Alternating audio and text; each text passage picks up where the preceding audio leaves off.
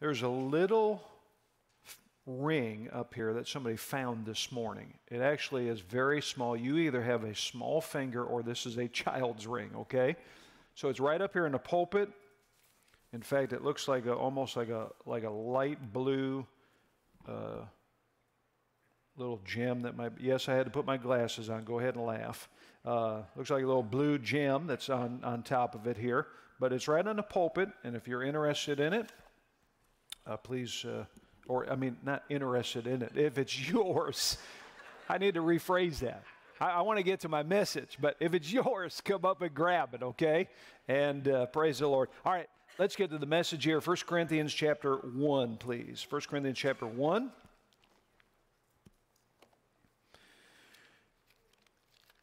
And let me just do a little, while you're turning there, let me just do a little house cleaning here. Debbie, did you bring your camera?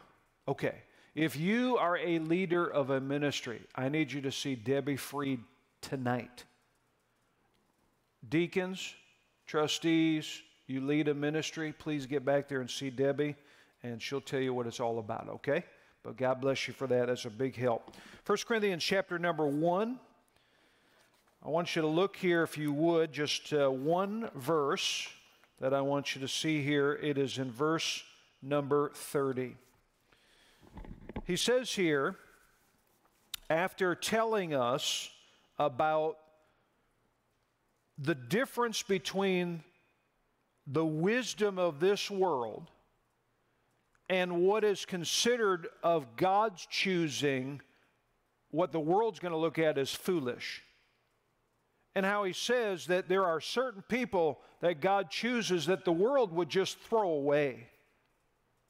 In fact, I think about Eric's testimony, and I think about Eric and looking at his life and thinking, you know, I can't believe that God would continually call me and call me. And you feel like you have nothing to offer, but yet it's God that calls you.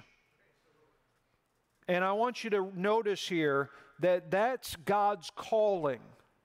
He doesn't choose those who are mighty, those that are of nobility. He chooses the weak things of this world. The things that the world just basically puts off to the side. And he does it, I love verse 29, that no flesh should glory in his presence. See, none of us can walk around and go, hey, God's lucky he's got me. No. If I can just use that same word, we're lucky we have God. Now, I don't believe in luck, but we're fortunate here to be able to have God. But look at verse number 30. But of him are ye in Christ Jesus. Now, the day that you got saved, here's what Jesus became to you. It doesn't mean that instantaneously all these things were like made you a super Christian, but you had everything available as you tapped into who Jesus was. So Jesus came in your life and he's been made unto you, look at these four words, wisdom and righteousness and sanctification and redemption. You know, all of this Christian life, here's what's happening. You're figuring out the wisdom that Christ is to you. You're growing in the sanctification as you separate from the world and as you separate unto Jesus. You're learning the righteousness that has been given to you in Christ, as well as the redemption of your body, that someday there's going to be a final glorification, a redemption of your body in heaven. What a beautiful thing. Jesus Christ is every bit of that to us. With this verse here, let's go ahead and pray. Our Father, we thank you for this study here tonight on 1 Corinthians. I pray that you would open up the Word of God to us in a very real and special way. In Jesus' name, amen. I really believe that the key, as we do tonight, this overview on 1 Corinthians, I believe that the key to understanding the whole book is the verse that I just read to you.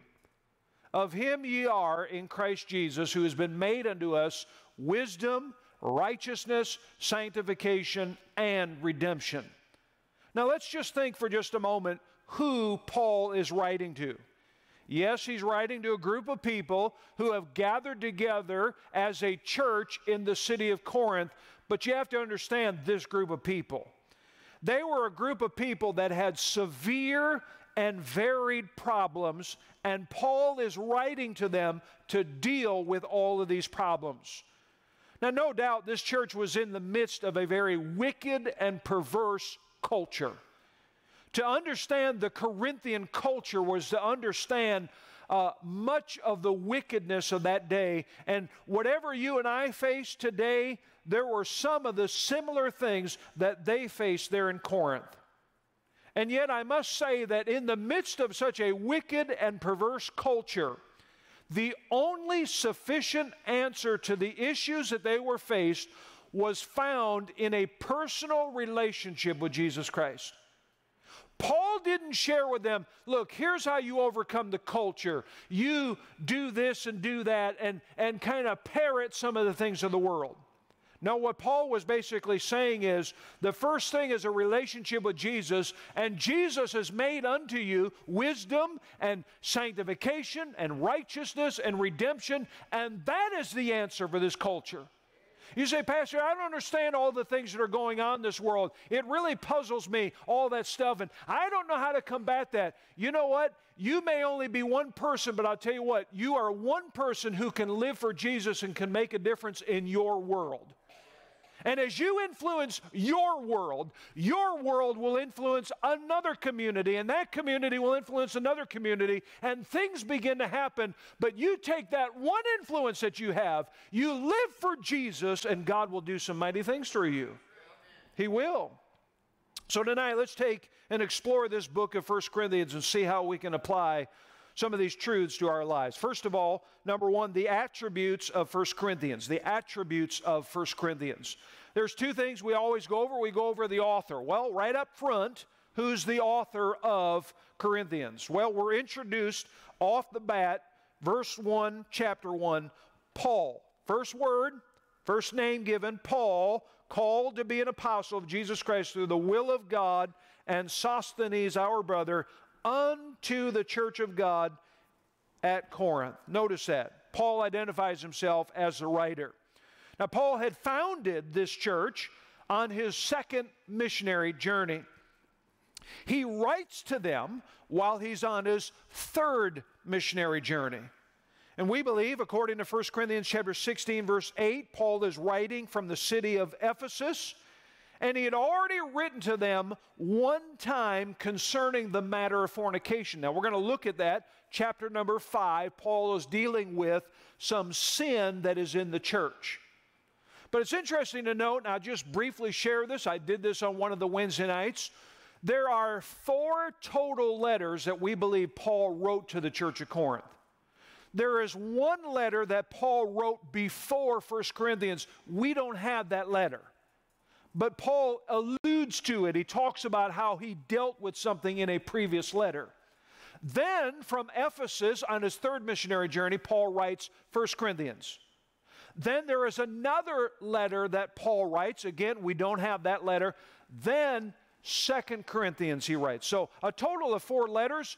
2 of them have been preserved for us today that God has given to us. Now let's talk about the outline of the book of 1 Corinthians.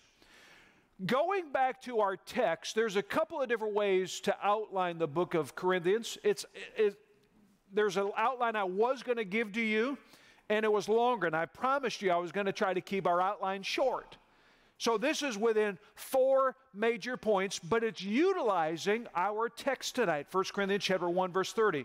Remember the 4 words here in 1 Corinthians 1:30? If you have to look, let's do it. What are the 4 things Christ has made unto us? Number 1, wisdom. Number 2, righteousness. Number 3, all right, and number 4. All right, now, notice this outline of 1 Corinthians. First of all, wisdom. When you look at chapters 1 through 4, true wisdom is not found glorying in other Christians. It's found in glorying in the cross.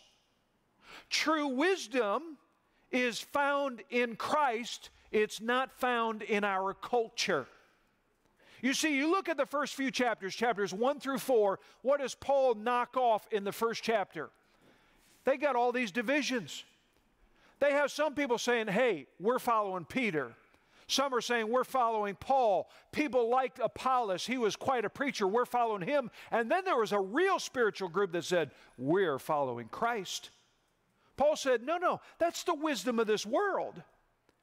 In the world, you have all these political factions. In the world, you have all this division. But within the church, there's to be a unity. Understand the wisdom of God versus the wisdom of this world. Christ is made unto us wisdom, and as you grow in that wisdom, you find out you're not following the things of this world, you're following the ways of God. That's chapters 1 through 4. But now Christ is made unto us righteousness. In chapters 5 and 6, the second point of our outline, here's what we find of the Lord Jesus Christ. He's made unto us righteousness. Now, He gave us His righteousness, and that is when Jesus looks at you now as a Christian, whose righteousness does He see? Jesus. Isn't that beautiful? But now, as I grow into things of God, I am learning more to live in that righteousness. But Paul, in 1 Corinthians chapter 5 and 6, deals with some very practical areas. Chapter 5, we're going to get to it in a few moments. He deals with the sin of fornication. Can I say, if there's any sexual immorality and sin, you're not living in the righteousness of Christ. You're living in your own righteousness, if you will. You're living in the way of this world. Chapter 6, Paul deals with the settling of problems in the secular court. And again, we'll talk about that in a moment, but here it is. These believers were suing one another, and they were going before these unsaved judges, and they were bringing all of their matters before the world. And Paul says, I want you to recognize something. Jesus has made unto you righteousness. But now the third area is sanctification. This is chapters 7 through 14. Paul begins to deal with all sorts of doctrinal and behavioral issues. And you know what the answer is for all of this? It's a sanctification of the Lord Jesus, of us to the Lord Jesus Christ. And then in chapter 15, the last thing is redemption, the resurrection of our bodies. Because of the Lord's resurrection, which again, what does 1 Corinthians 15 deal with? It's the proof text for the resurrection of Christ. Because Christ was resurrected, you and I look forward to the redemption of our body. The redemption of our body is just as sure as the resurrection of Jesus Christ. So again, a simple outline utilizing 1 Corinthians chapter 1, verse number 30. Now, let me analyze, second major point, the analysis of 1 Corinthians, the analysis of 1 Corinthians.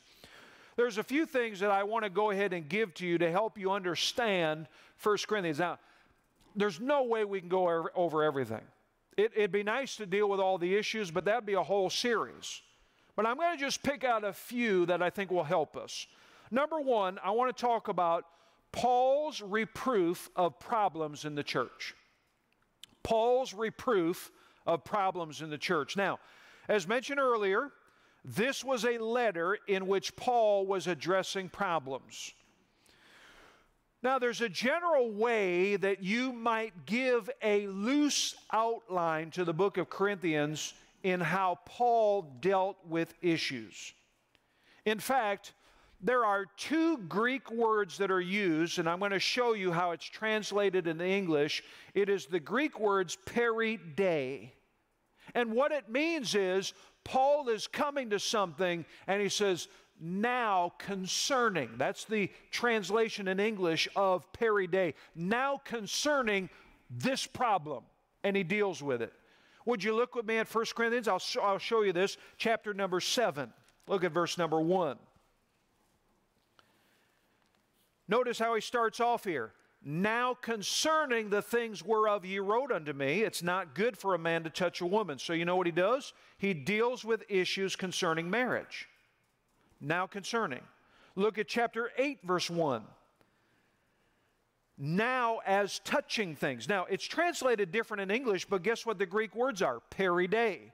Same as chapter 7, verse 1. Look over a few other chapters, chapter 12 and verse number 1. Now concerning spiritual gifts. So you see what Paul's doing here? He's basically, we could give a loose outline to the book of 1 Corinthians by this matter as Paul is dealing with these issues. Now concerning this issue. Now concerning this issue. Now concerning this issue.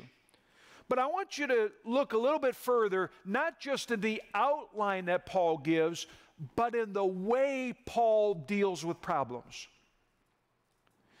I think all of you have lived long enough to realize there's a good, proper way of dealing with problems, and there's an improper way. And an improper way of dealing with problems creates a bigger mess than when you first started. And Paul has a great way of approaching the problems that are given to him about the Corinthian believers. How does Paul deal with the problems? I mean, people that are committing immorality, lawsuits before unbelievers, misuse of the gifts that are given, the speaking in tongues, everything's out of order in the church. They're abusing the Lord's table. All of these things are abused. Here's what Paul does. First of all, Paul analyzes the problem thoroughly. He looks at it from all angles. He gathers the facts together and he looks at it, and then he comes down and he exposes the root issue. He comes back to the very thing that is the problem, and then he gives biblical truth to correct it. So he analyzes it.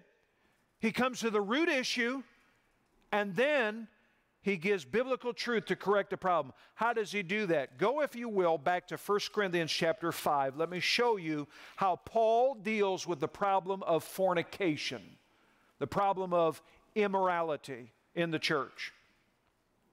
Now remember, the first thing, he analyzed the issue. How does he do that? Look at verses 1 and 2.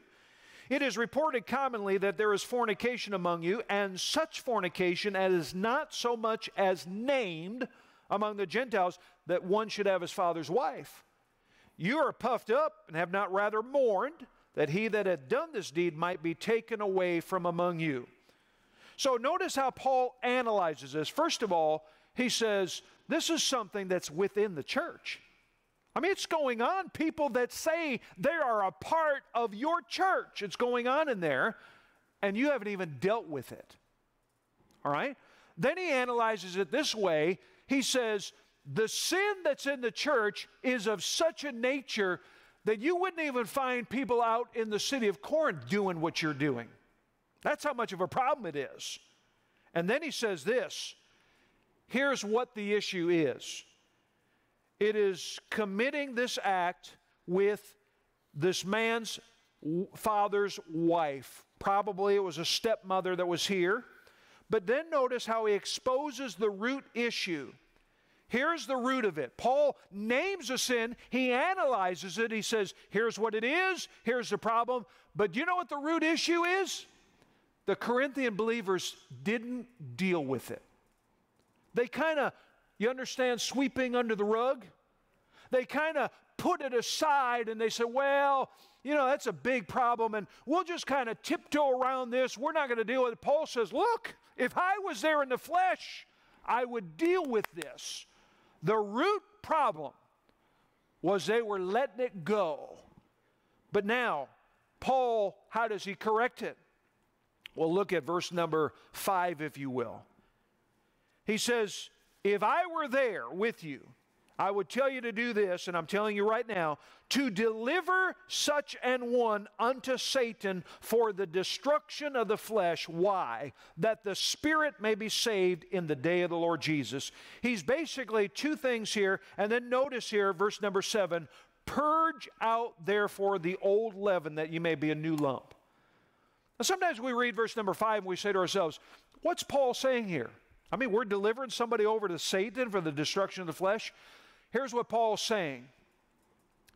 This person, probably a saved person, but in order for them to come to a place where they realize the error of their way and their sinful life, it is important that they are brought out to a place where Satan can have at them, to where their body might be destroyed, there may be problems in their life, but hopefully they'll come to the bottom of things where they'll look up and say, Lord, I got to change my ways.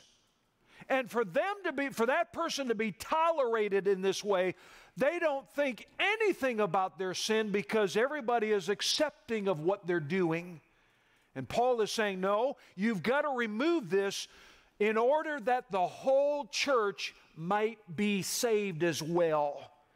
There has to be a purity within the body. And that's imperative. And I wish I had more time to deal with this, but let's move on to a second area of analyzing the book of 1 Corinthians, and that is lawsuits among believers. Look at chapter 6, if you will. Paul says in verse number 1, dare any of you, having a matter against another, go to law before the unjust and not before the saints? Do ye not know that the saints shall judge the world? And if the world shall be judged by you, are ye unworthy to judge the smallest matters? Know ye not that we shall judge angels? How much more things that pertain to this life?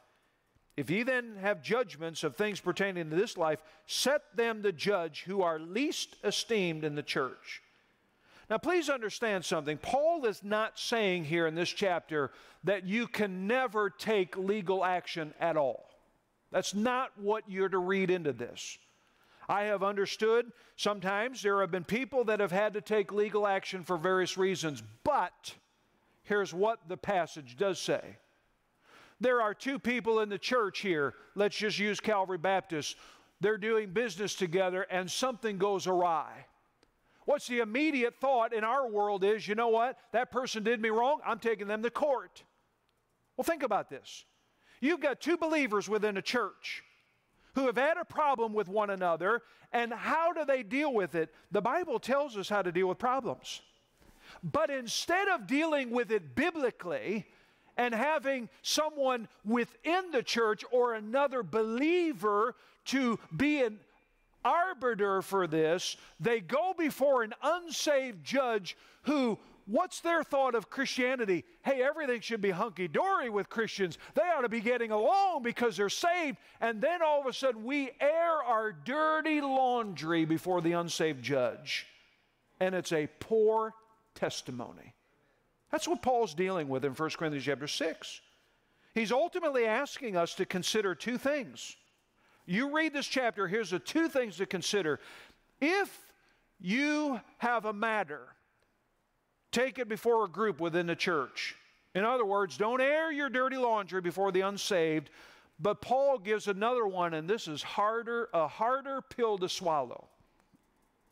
Take the wrong. It's quiet out here. You know, in our world today, nobody wants to take the wrong. I'm standing up for my right. Nobody's going to walk over me. What if Jesus said that before he went to the cross?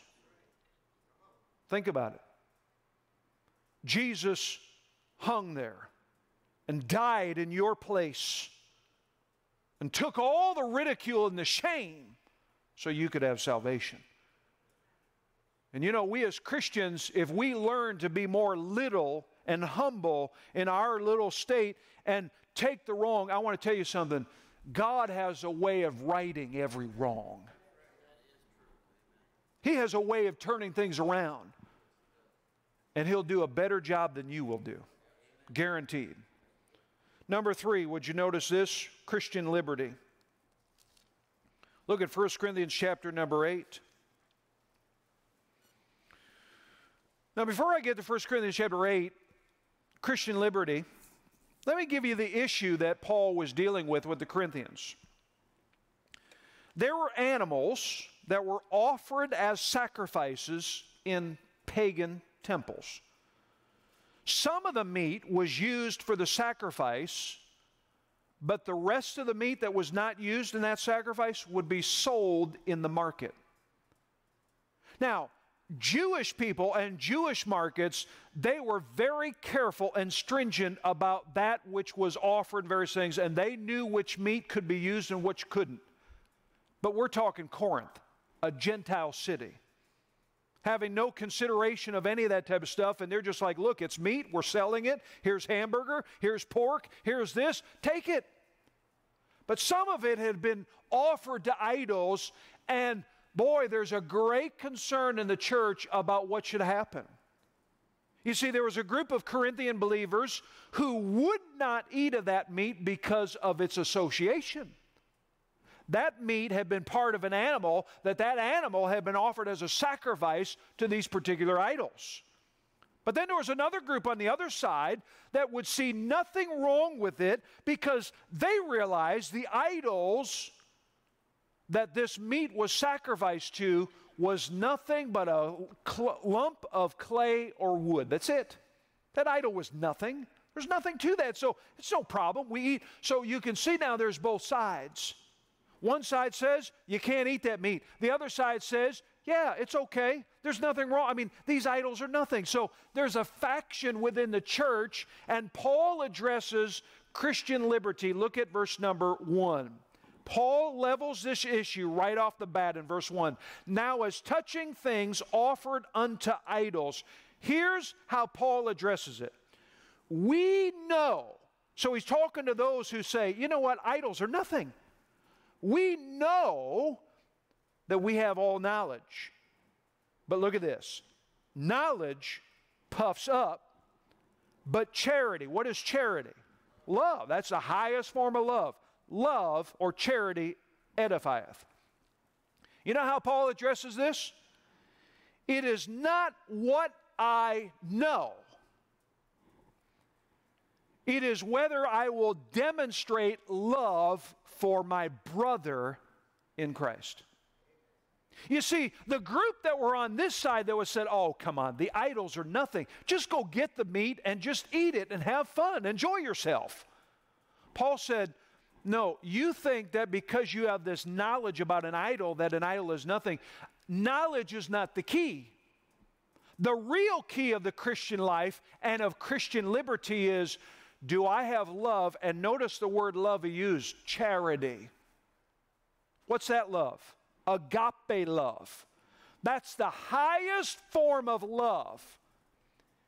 It's a love that husbands ought to have for their wives. It's a love that we ought to have for one another, that we consider other people's well-being more than myself. You know what we have in Christian circles today? I got a right to do that. I'm going to do it. I have a right to be able to dabble in this. There's nothing wrong with this area. I don't care what other people think. I'm going to do this because I have Christian liberty. The question is not what you know. The question is whether you have love for your fellow believer in Christ. And while Paul does agree with the fact that it is doctrinally correct to say that an idol is nothing, look at verse number 4. As concerning, therefore, the eating of those things that are offered in sacrifice unto idols, he appeals to the group who knows this. He says, we know that an idol is nothing in the world, and that there is none other God but one. While he may agree here that they are doctrinally correct, it is important that we not do certain things that would hurt the conscience of another believer. Look at verse 9. Take heed, lest by any means this liberty of yours become a stumbling block. Now, I think we all get that. My grace, my Christian liberty, I know I can do it. It's okay that I can do this. Doesn't hurt my conscience. No, but it might be a stumbling block for somebody else. So he says, it's a stumbling block to them that are weak. For if any man see thee, which hast knowledge, sit at meat in the idol's temple, shall not the conscience of him which is weak be emboldened to eat those things which are offered to idols? And through thy knowledge shall the weak brother perish for whom Christ died. What he's saying here is, if that weaker brother sees you who has the knowledge, there's nothing wrong with that meat offered to idols. Those idols are nothing. He sees you, and then he goes forward. It might crush him as a Christian. It might hurt him in such a way. And Paul goes on to say that this type of liberty, really, notice this, verse 12. But when ye sin so against the brethren, that is the weaker brothers, you're sinning against them, you're wounding their weak conscience. He says, you sin against Christ. Now, I love what Paul does here. He gives the example in verse number 13. He says, wherefore, if meat make my brother to offend, look at these next words. I will eat no flesh while the world standeth, lest I make my brother to offend. Now that's some lonely preaching in a lot of churches. Because we are living in a time where everybody says, I got my rights. I want to do what I want to do. But I'll tell you, you look through 1 Corinthians chapter 9, verses 19 through 23, chapter 10, verse 24 and 29, Paul gives the example that he is not willing, though he knows it would be okay, he's not willing to do it because he does not want to hurt the conscience of weaker brothers. Now, there's much more we could deal with this, but I must move on. I want to talk now about the next point here of analyzing. I want you to go to 1 Corinthians chapter 12, if you would, please. I want to talk about the trio of 1 Corinthians 12 and through 14. What do I mean by the trio? I'm talking about these three chapters. You might mark this down. Chapter number 12 deals with the gifts of the Spirit are given. Chapter number 13, I'll bet you know what 1 Corinthians 13 is all about. How many can shout out what 1 Corinthians 13 is about? Love. 1 Corinthians 14 has to do with tongues and the interpretation of tongues. Now, let me just say right off the bat, we're not going to talk about tongues really tonight. I don't believe that tongues are for today. Just very simple. I don't believe that tongues are for today. I believe that it was for a very particular time, but there were certain gifts of the Spirit that faded off the scene. Now, does that mean that I don't believe that God could use that at any time? No, I believe that God could do anything. I believe that if God wanted to give the gift to somebody to speak to a Chinese man with the Chinese language, I believe God could give him that gift, but I haven't really seen that. But 1 Corinthians 12 is the gifts. 1 Corinthians 13 is love. 1 Corinthians 14 is tongues and the interpretation of tongues. But notice how these three chapters really fit together like hand in a glove. Sometimes we approach these three chapters as three separate subjects. But I'm here to tell you they're to be grouped together. Think about this. Chapter 12 gives us the concept of gifts. Chapter 14, skip over 13, gives us the proper use of gifts. What's chapter 13 all about? It reminds us that the gifts are no good without love. I don't care how capable of a person you are, you might be able to teach the Word of God, but the Bible says if you don't have love, your gift is no good. You might have the gift of administration. You might have the gift of giving. But if you have no love attached with it, that gift almost becomes useless. That's how these three fit together. Let me just give this to you, and I'm not going to dwell on it, but I at least want to whet your appetite. And that is my third point, the announcement of Christ in 1 Corinthians. There's two things that you could look at as a further study. First of all, Jesus is the foundation of ministry. You know what everything's built upon? Jesus Christ. 1 Corinthians chapter 3, verse number 12. Jesus is the foundation of ministry. Second thing I want you to see, letter B, Jesus' resurrection is critical to the gospel message. What is the gospel? 1 Corinthians 15, 3 and 4.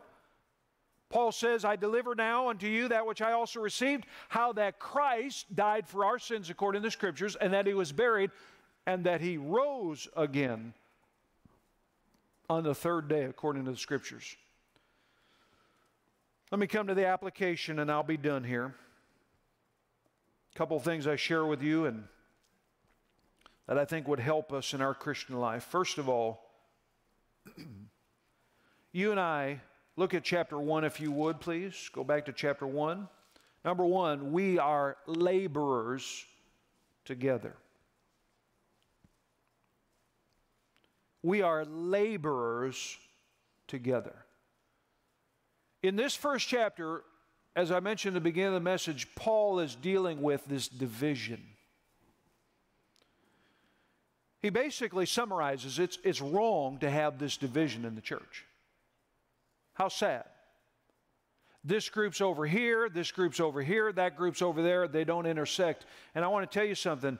You and I must realize it's not us, it's not who we follow, it's really God who does it. He gives the example how you and I, if he uses the agricultural setting, you and I on the farm are literally farmhands. But who allows the crop to grow? It's God. I mean, some of us are involved in the preparing of the soil. Some of us are involved in the planting. Some of us are involved in the watering. But I want to tell you, I can't produce the fruit. Only God can. So why is there division?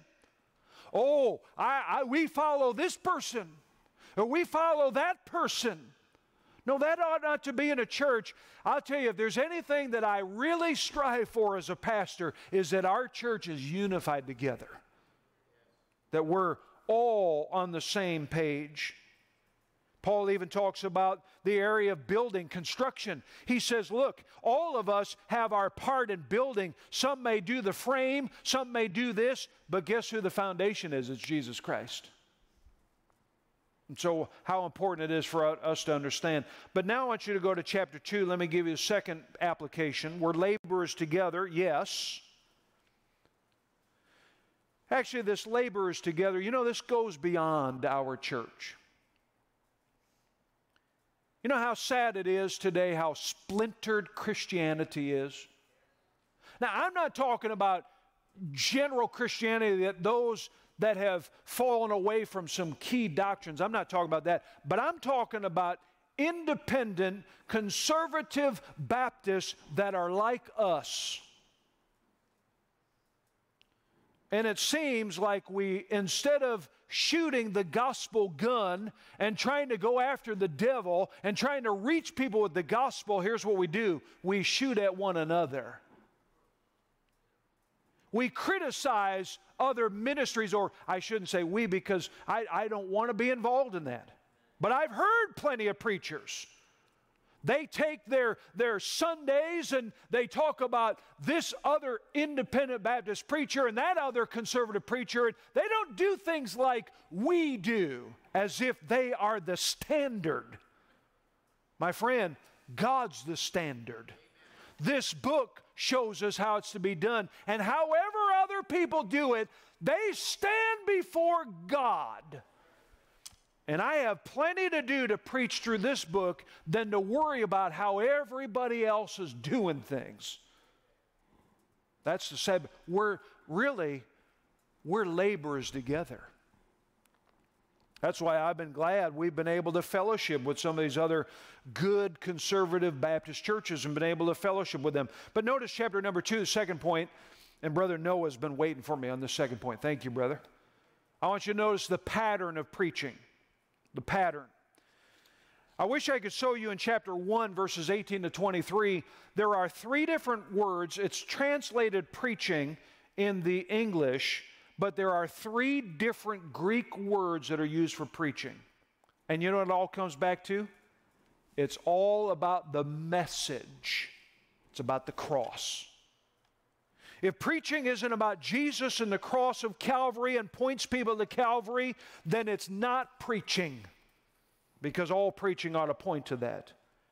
But notice, if you will, in chapter 2, verses 1 through 5, notice the message that Paul preached. He says, "And I, brethren, when I came to you, came not with excellency of speech or of wisdom, declaring unto you the testimony of God. For I determined not to know anything among you save Jesus Christ and Him crucified."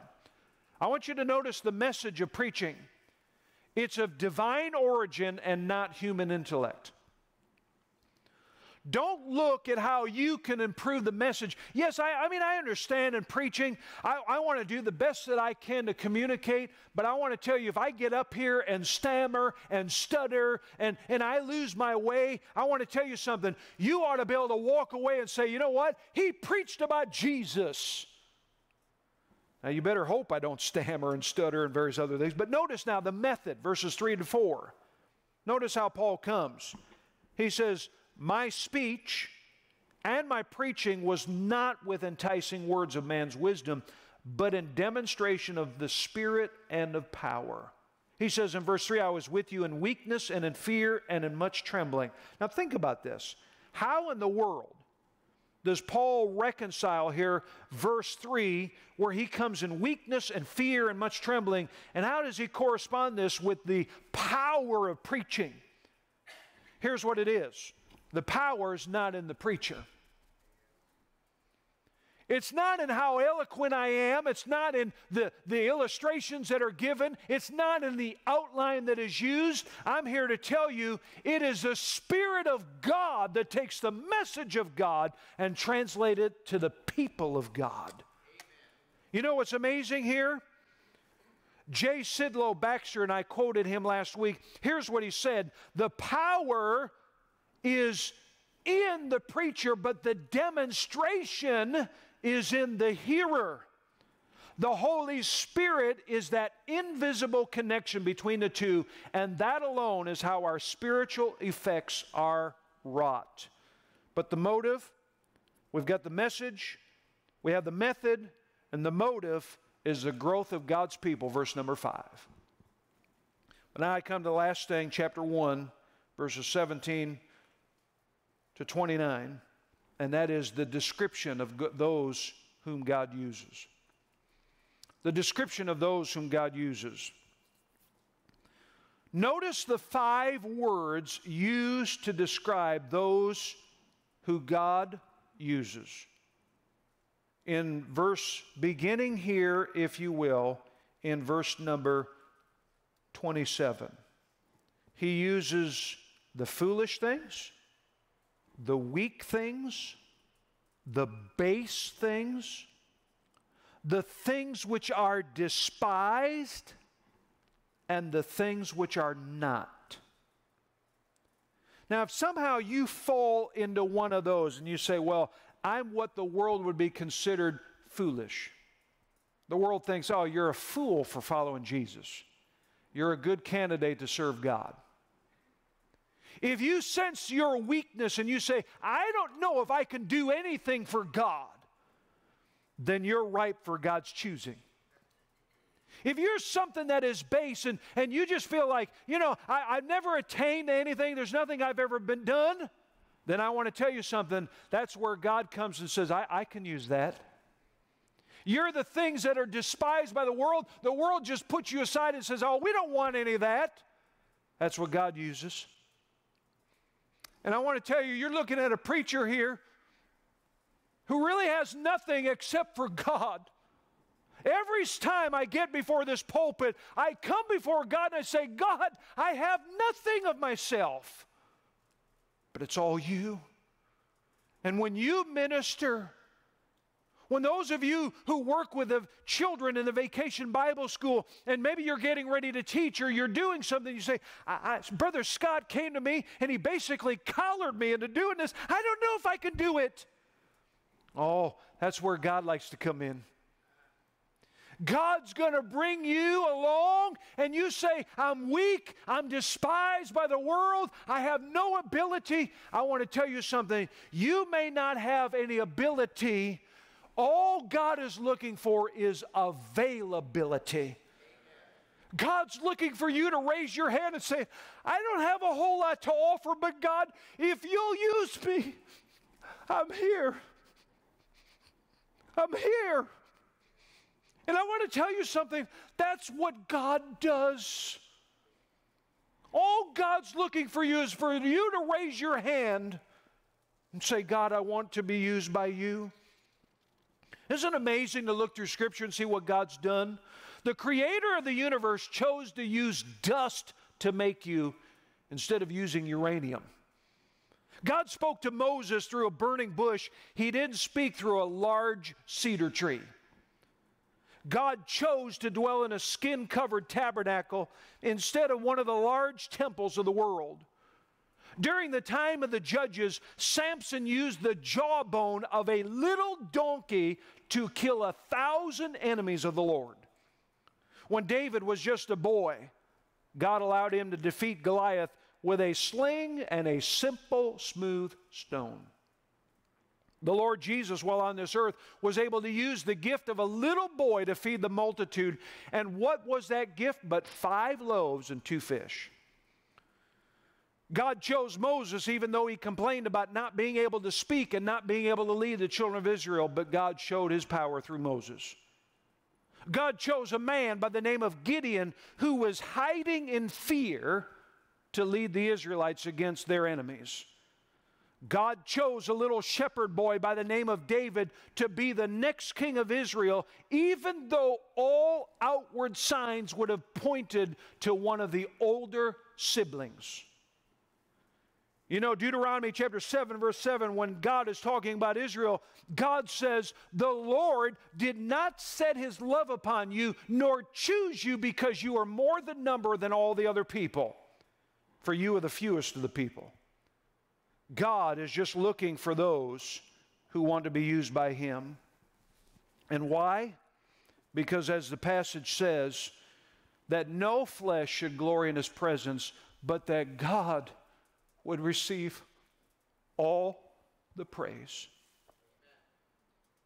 If there's anything we desire for this ministry, and I hope you're with me on this, is that whatever is done through Calvary Baptist is that God will get the praise, not us. There's any ministry you're involved in here today, it is that God would receive the glory, not you as an individual. I'm here to tell you, God desires to use you. God might be calling you to do something right now, and whatever it is that we do, would it be that God would get all the praise and all the glory? I'm going to do something a little different for our invitation tonight. I was very moved once again by this song that was sung this morning, and I'm going to ask the team to come right now, and I'm going to ask them to sing this song because it fit very well in with this last point of our message. And when this is done, very simply, however my wife goes into an invitation, I'm going to ask you to come, and I'm going to ask you to go ahead and submit yourself to God and say, God, I want to be used by you, and I want to make sure that all the praise and glory go to you. So they're going to sing, and then I'm not going to say anything, and I want to invite you to just come before God and say, God, I'm all yours. You get all the glory.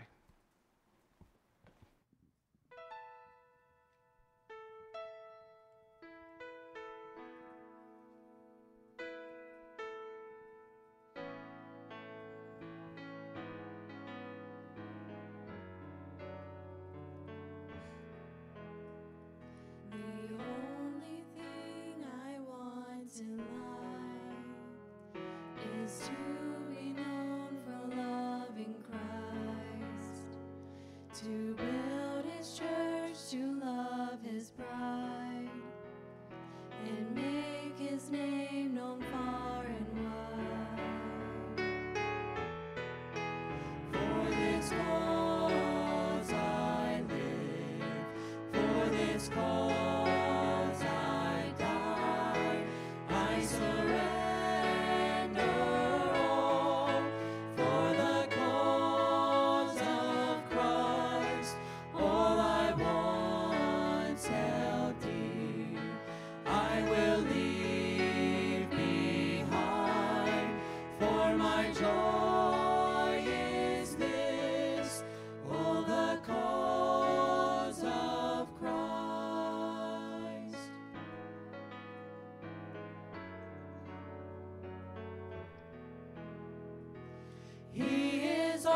my soul will prize, regardless of the joy or trials. When agonizing questions rise, in Jesus all my hope abides. For this cause I live, for this cause I die. I surrender all for the cause of Christ. All I once held dear, I will leave behind. For my joy is this, oh, the cause of Christ. Jesus, my Jesus, for your glory, for your name. Jesus, my Jesus, I will only sing your praise. Jesus, my Jesus, for your glory, for your name. Jesus, my Jesus, I will only sing your praise. Jesus, my Jesus, for your glory, for your name. Jesus, my Jesus, I will only sing your praise. For this cause I live, for this cause I die. I surrender all for the cause of Christ. All I once held dear, I will leave behind. For my joy is this, oh, the cause of Christ. For the joy is this, oh, the cause of Christ.